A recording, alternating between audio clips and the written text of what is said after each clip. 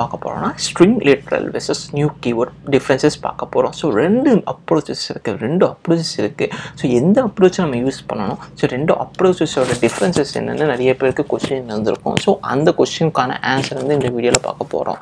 So உங்களுக்கு இருக்க question வந்து ஆக்சுவலாக கரெக்ட். ரெண்டு அப்ரோச் இருக்குது. ரெண்டு அப்ரோச் எது பெட்டர் அப்ரோச்னு உங்களுக்கு தெரிஞ்சிருக்காது. ஸோ இந்த வீடியோ அந்த இன்ஃபர்மேஷன் கொடுக்கும் நான் நம்புகிறேன். ஸோ ஸ்ட்ரிங் லெட்டரோட சின்டாக்ஸ் இது string and the variable name test1 equal to நம்ம கொடுக்குற டேட்டா டபுள் கோட்ஸ்குள்ளே கொடுப்போம். அதே மாதிரி string test2 equal to double கோட்ஸ்குள்ளே data. இங்கே பார்த்தோன்னா இந்த யூஸ் கேஸில் ரெண்டு டேட்டாவுமே சேம், ராகேஷ். ஸோ ஜேவிஎம் என்ன பண்ணோன்னா இந்த ஸ்டெப்ஸை ஃபாலோ பண்ணணும். ஸோ நம்ம வந்து ஸ்டோர் பண்ணுற ஆப்ஜெக்ட்ஸ் எல்லாமே வந்து ஈப் மெமரியில் இருக்கும். இதுதான் ஈப் மெமரி நம்ம வந்து இமேஜின் பண்ணிக்கலாம். ஈப் மெமரியில் வந்து ஈப் மெமரி வந்து மெமரி வந்து நிறைய பார்ட்டிஷன் இருக்கும். So some part of memory வந்து சம் ஒர்க்குக்கு வந்து டெடிகேட் பண்ணியிருப்பாங்க, சம் பார்ட் ஆஃப் மெமரி வந்து சம் அதர் ஒர்க்குக்கு டெடிகேட் பண்ணியிருப்பாங்க ஜேவிஎம். ஸோ இந்த ஈப் மெமரியில் ஒரு பார்ட் ஆஃப் மெமரி வந்து ஸ்ட்ரிங் கான்ஸ்டன்ட் பூலுக்கு டெடிகேட் ஆகிருக்கும். அந்த ஸ்ட்ரிங் கான்ஸ்டன்ட் பூல் மெமரி தான் இது. ஸோ ரிமைனிங் மெமரி வந்து சம் அதர் பார்ட்டிஷன்ஸ் இருக்கும். அண்ட் தென் காமன் பூல் ஸ்பேஸும் இருக்கும். காமன் பூல் ஸ்பேஸ்னு என்னென்னா நம்ம க்ரியேட் பண்ணுற ஆப்ஜெக்ட்ஸ் எல்லாமே வந்து காமன் பூல் ஸ்பேஸில் இருக்கும்.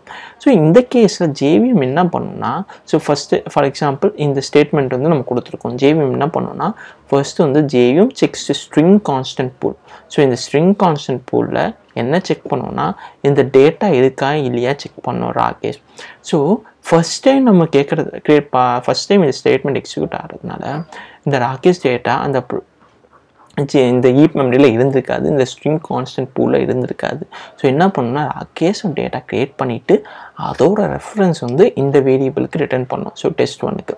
ஸோ செகண்ட் டைம் வந்து string test2 equal to Rakesh கொடுக்கும்போது என்ன ஆகும்னா ஜேவிஎம் வந்து திரும்பி வந்து ஸ்ட்ரிங் கான்ஸ்டன்ட் பூலில் செக் பண்ணோம். ஸோ ராகேஷ் டேட்டா எடுக்கான்னு செக் பண்ணோம். ஸோ இந்த டைம் வந்து என்ன ஆகும்னா ராகேஷ் இருக்க டேட்டா வந்து இந்த ஸ்ட்ரிங் கான்ஸ்டன்ட் பூலில் இருக்கிறதுனால புதுசாக வந்து திரும்பி வந்து டூப்ளிகேட் பண்ணி ராகேஷ் டேட்டா க்ரியேட் பண்ணாது. ஸோ இந்த பழைய டேட்டாவையே ரியூஸ் பண்ணிவிட்டு அதோட ரெஃபரன்ஸ் வந்து இந்த test2 வேரியபிளுக்கு ரிட்டர்ன் பண்ணும். ஸோ இதனால் என்ன அட்வான்டேஜஸ் இருக்குன்னா மேக் மோர் எஃபிஷியன்ட். ஸோ இதனால் வந்து எஃபிஷியண்ட்டாக இருக்கும். என்ன எஃபிஷியண்ட்டாக இருக்கும்னா, ஸோ இங்கே டூப்ளிகேட் பண்ணாதனால நமக்கு வந்து மெமரி எஃபிஷியன்ட் இருக்குது. மெமரி எஃபிஷியன்ட்னா என்ன சொல்ல வருதுன்னா, ஸோ நமக்கு வந்து டூப்ளிகேட் பண்ணாதனால கம்மி மெமரியிலேயே வந்து நம்ம நிறைய வேலை பண்ண மாதிரி இருக்கும்.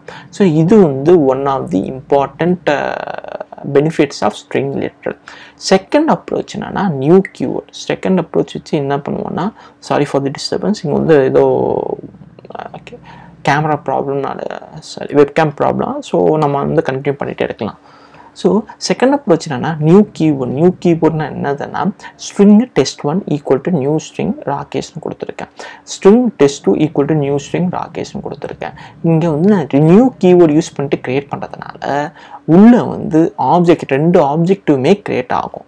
ஸோ இந்த ஃபர்ஸ்ட் அப்ரோச்சில் பார்த்தோன்னா அந்த ப்ராப்ளம் இல்லை. ஸோ அந்த ஓவர் பர்டன் இல்லை. செகண்ட் அப்ரோச்சில் பார்த்தோன்னா சேம் டேட்டா தான், but 2 extra objects are created.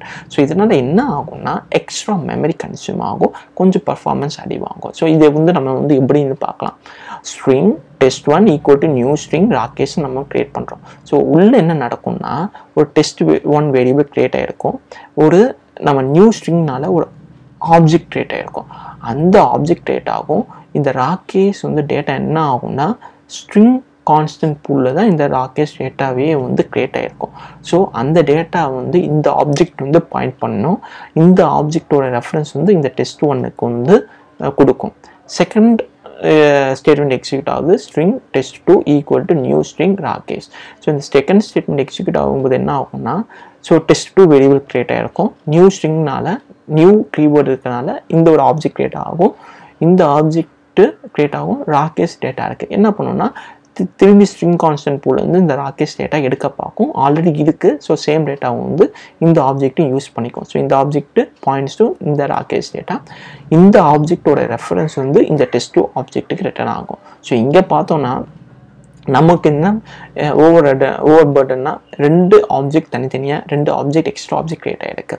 So இதுதான் வந்து technical differences between string literal versus new keyword.